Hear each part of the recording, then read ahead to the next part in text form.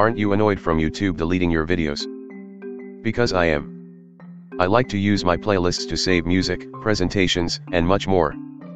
But when YouTube deletes video, it deletes not only the video, but the name and description of it, so it is really hard to find what I have saved in my playlist.